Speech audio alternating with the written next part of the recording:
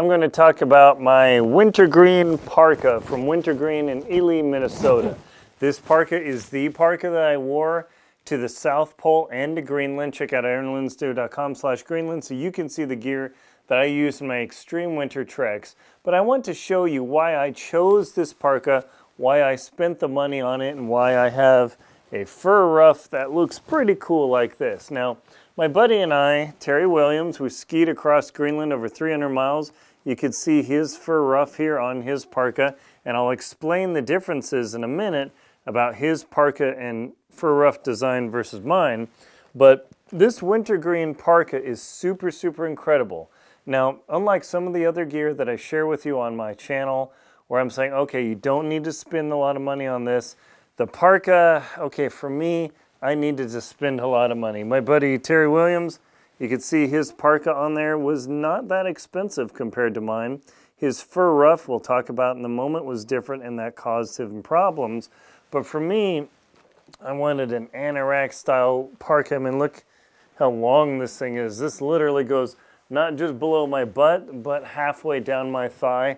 And I love it for this. This jacket has the double zipper, so if it gets super hot, I can actually unzip and ventilate, so when I'm broiling, it's actually really, really nice. It has the classic Velcro sleeves here, where you can put a big mitten, like no problem, suck that thing in. A lot of times what I actually do, instead of wearing a ridiculous mitten, if I'm messing around, is I actually wear lighter gloves, and then I seal this up and suck my hand in like this, and it actually works very, very well. So that is a huge benefit there. Now, the jacket design, if I take off the fur ruff, check this out, pretty slick. I did not sew this fur ruff on. This was sewn on by Alaska Raw Fur Company. Let me show you what the parka generally looks like without the fur ruff. I can get it out of here without damaging it. Okay, there we go. So this is the parka without the fur ruff, and I am literally broiling in this room. It is 68 degrees, and I'm like, woo, super hot. And now I love the trim work that they have on this. It's very classic native design, and you've got a loop around. It is got, now I added this actually, well, I didn't add this, my mom added this. She's much better at sewing than I am. She put a little clip on here, and then we clip this here because one of the problems is with the jacket design, the hood does this sort of thing. So I'm like, yeah, no, that's not going to work. So what we did is we put a clip on here, and this is a modification that you can do. Let's see if I can even find it. Uh-oh, did it just fall off? Let me take the jacket off and figure this out. I want to show you in real time some of the problems I have with gear and struggling, because sometimes things just happen. But the design of this jacket is such that, oh yeah, it did fall off. Oh, there it is, sorry. It's way up here. The original design had the hood lock that was up here, but I needed it way down here because this just didn't pull the hood back.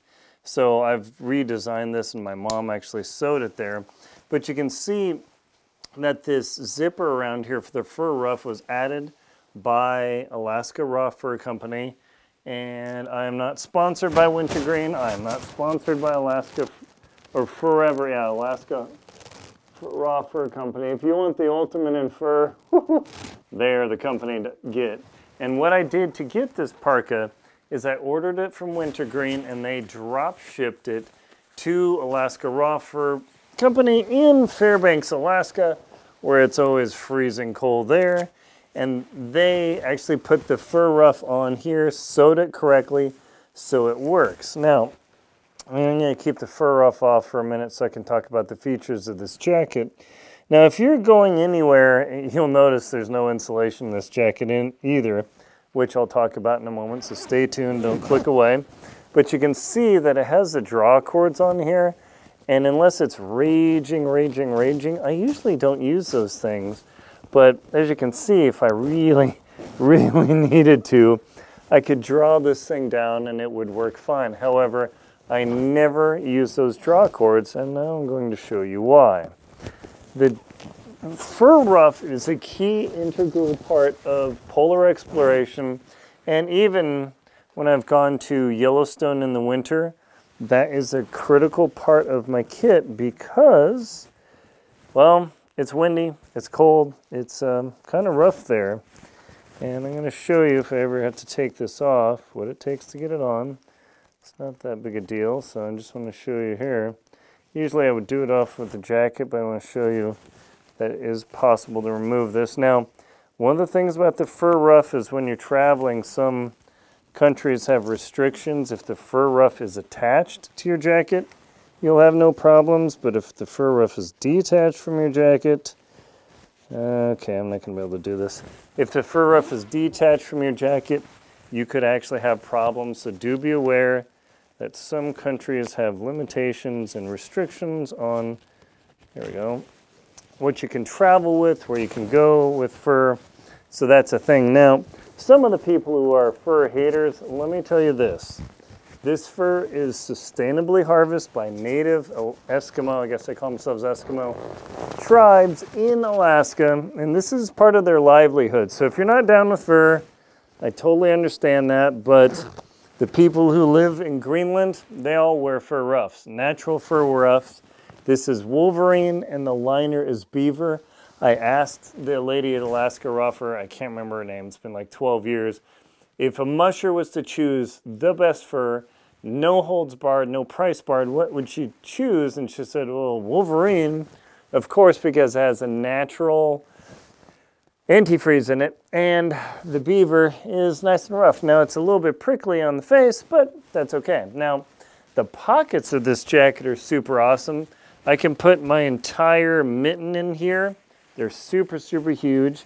This does not have a removable liner, and that's okay. And this literally has no insulation. It has the shell here, and it has some sort of polyester liner. It does have a zipper pocket, but the liner is kind of light, so I wouldn't mess with it too much. I never really put anything in there. It's got a second zipper pocket here, and really nice, it has a snow skirt. So let me show you what the snow skirt does. Hopefully you're still watching. I never know what people do. So, hey, just leave a comment in the video. I need ideas for videos, so I've got a few ideas from some subscribers, including Bill Cole. Bill Cole, you are the man. Thank you for watching, but I have a snow skirt in this jacket, so I can actually pinch it like a skirt and prevent snow from coming up. But the jacket's so long, even in extreme winds, 60 miles an hour, I don't use it because the jacket works so well. It's got a couple touches of Velcro in different places. That's no big deal. But as you can see, it works very well. However, here's the difference between Dr. Terry Williams' jacket and mine. When he puts his fur ruff, it's sewn on the outside of his hood. And so when the wind comes from the side, it's not that big a deal. But his fur ruff is just a decorative trim. This is actually designed to be a musher's ruff, and I'll show you why. I can zip this up just like this, and then it's got Velcro on the bottom here, and I can Velcro this together, and I can literally create a microclimate where I was able to ski towards the South Pole in 50-knot winds, and I felt no wind in my face. The fur is just that magical. Some people use coyote fur and it's okay, but it's not long enough and doesn't handle the rage. Vilberg Garcetier, she had coyote ruff and seemed to do just fine. But what Terry couldn't do is what I could do is I can literally create this little hood of a tunnel and pull this straw way, way back. And I can literally walk into minus 40, minus 50 degree winds, blasting in my face and have no problem, like none. So even though it's extreme, this is a very expensive piece of kit. I think by the time I was done, I was pushing towards $1,000 US in 2010, ouch. But this style jacket is super, super nice. Can't recommend it enough. If you want to do some extreme stuff, I love this. I did not get the pullover style wintergreen because if I need to unzip or cool down, which I really overheat a lot, some of my subscribers have mentioned that, and I just can't use a pullover, so I need a jacket to where I'm unzipped, I'm still skiing and it's raging. This is the jacket that I have literally bet my life on multiple times in polar climates, Yellowstone in the winter. Super, super good. Thank you very much for watching. Please like, comment, subscribe to the channel at aaronlinstow.com/Greenland to check out gear like this. Thanks.